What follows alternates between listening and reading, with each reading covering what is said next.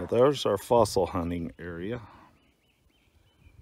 but it's still a bit muddy. That's where the overflow starts out. It's all limestone down there. So there's a lot of good fossil hunting. Looks like a few more areas have uncovered, so it might have some fresh stuff to find. Arroyo has widened up quite a bit at this part from last year. See if I can step without catching an edge that's cracking away.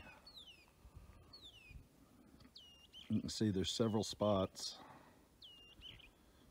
where it's exposed rock.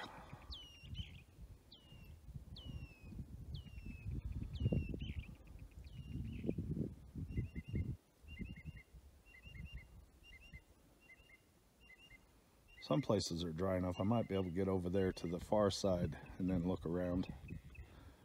We may try that, see if I can see anything cool. Join along. Well, the one area by the dam is still real muddy, so I couldn't get down there.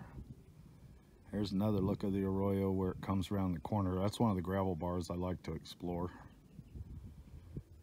And then it flows around here. Looks like some new gravel's uncovered. Trying to keep from slipping off the edge here. See where a lot of big stuff has come down in these rains. And all the way down. Definitely want to get down there and start poking around. I like the bigger rocks. I'd rather cut them down to the size I want them to be when I go to work the rock, instead of finding tiny specimens and try to make them fit into something they're not meant to. And I'm gonna go a little further down and see what else I can find.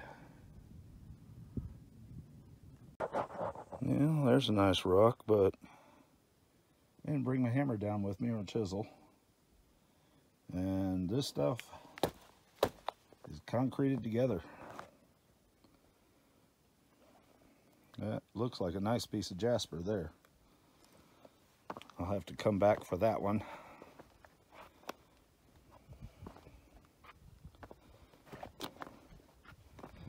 Definitely had some erosion. See where it's cut back in the mud. It gets shallow right there. So that water rushes over the tops all around these edges here. Even where I'm standing, there's some puddles here and there, little ones. Yeah, I see some more, look like smaller jaspers.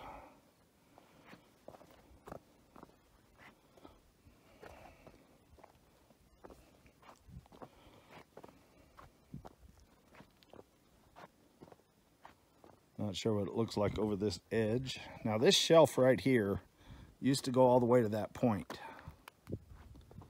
So definitely been some material moved. You see a big old crack right here on the edge of that spot, which is getting ready to let go. You can see where a bunch of them have caved in. And that's since last year when I was down here last. Not sure what it looks like under where I'm standing, but I don't think it's very thick. That's breaking down nicely. There's going to be some good stuff down in there.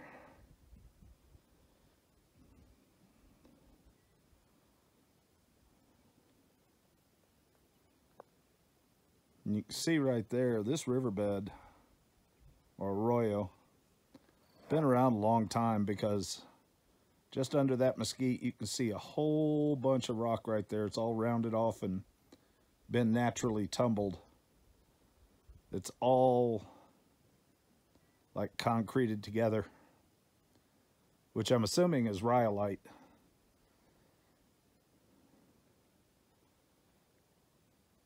Don't know for certain. But there's like various levels here. You can see down there, there's more of a solid layer of clay. And then right there's another bed. And these vary all the way through. As you can see down there, it's caliche and clay on the left-hand side. And on the right where it widens back out again.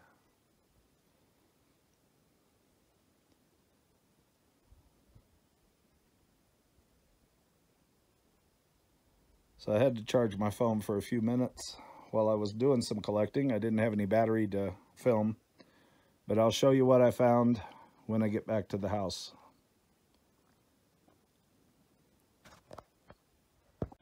Here you go, guys. Not much. Found this beautiful piece of calcite. It's got green tint to it. I don't know how well it's showing up on camera. It's a good thick piece. Have to try to clean it up and polish it a little.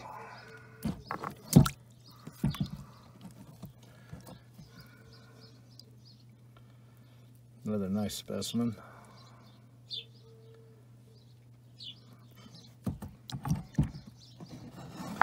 The only fossil that I found.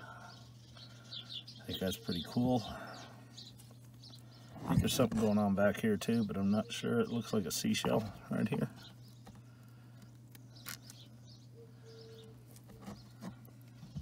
Mind you, these were found at 4,500 feet. And last but not least, I had to stop, take time to cut this. Ain't that pretty.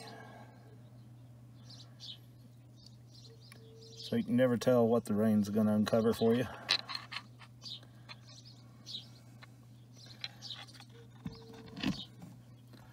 Hopefully we'll be making another video soon.